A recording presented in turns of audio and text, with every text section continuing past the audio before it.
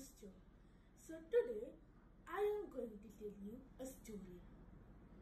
Long, long ago, in a faraway land, a land called Baghdad. Baghdad was a very rich place. It had wood, it had jewels, it had lots and lots of clothes, everything. In Baghdad, there was a man called SINDBAD. SINDBAD was a very rich man. He was tall, he was handsome, he wore these long, long dresses, silk clothes with lots of jewels, the big turban. He lived in a big castle with lots of servants. How many servants he had? Thousands, 10,000 servants maybe.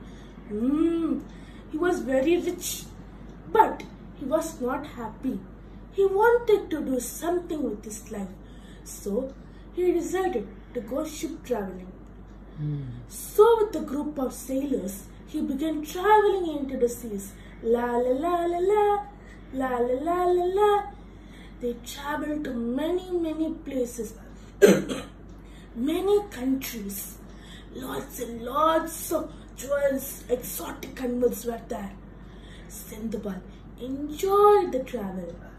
At last, they came across a peaceful island. The island had tall coconut trees, colorful birds, and fragrant flowers. But on that island, there were no sign of human beings, nor a man, nor a woman, nor a child. But the island was so relaxing that SINDBAD and the sailors decided to relax there. SINDBAD roamed around the island. He found a perfect spot. He had his food and went into a deep sleep. He woke up. He felt something uneasy. He went in search of the sailors, but nobody was there. They had left SINDBAD all alone on the island, and when SINDBAD sat on the island, waiting for somebody to pick him up, but nobody came. He started to cry. What a life I had in Baghdad! I had many servants, I had food to eat, but now I have nothing. He cried. Then he began to explore, but nobody was there to help him. But he did see something. It was white, round. It looked like an eggshell. SINDBAD sat there and soon it became dark. Suddenly he heard a noise. Whoosh, whoosh.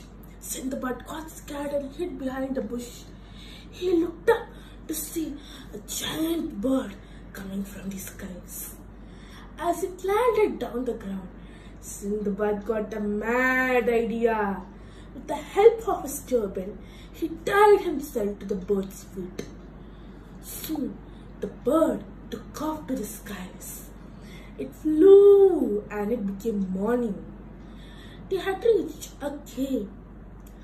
As the bird landed down, SINDBAD untied himself from the bird's feet. He looked around to see the rigs and walls. Suddenly, he heard a noise.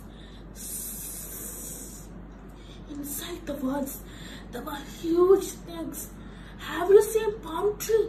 They were the size of a palm tree. They made SINDBAD shake with fear. Soon, it became dark. SINDBAD sat there. Then very cold wind blew over him. There was nothing to cover him. He could not sleep all the night with the snakes around him. He shook with fear. At last, it became morning.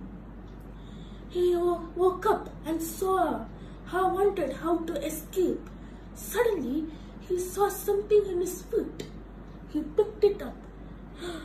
It was a diamond. SINDBAD was very happy. Then he looked down to see there were more diamonds. He thought this must be the famed diamond cave. Suddenly, something fell from the sky. He picked it up to see it was a piece of meat. Then he wondered again, Travelers must drop the piece of meat in hopes some diamonds would stick to it and the bird would come and pick it up. Very clever. Then he got another idea and the turban came to his aid again. He tied himself to the piece of meat, lay down. The bird came flying, thinking Sindbad to be a very big piece of meat. It picked him up, flew, dropped it in his nest and flew again. Sindbad untied himself, looked around to see somebody. Then he saw a group of travelers. He was shocked. It was the same group of sailors who had left him. But still, they were not worried about Sindbad. Why are you here? Where are the diamonds? Sindbad calmed them down and said, my dear friends, even though you had left me alone in the island, I will share my treasure with you that I had collected from that cave. Then she shared the treasure with all the sailors and they went back to the ship and they went back to their hometown. Now Sindbad was twice as rich as before.